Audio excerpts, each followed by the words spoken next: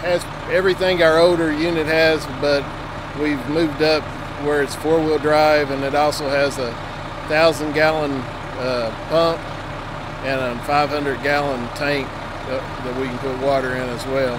So we stepped up to a newer model and got a few more items that we can utilize. It said it's 4-wheel drive.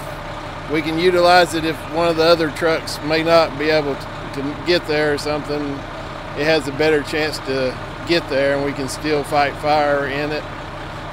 In a dark area, we have scene lights that we can raise up, and pretty much shows up like a football field would.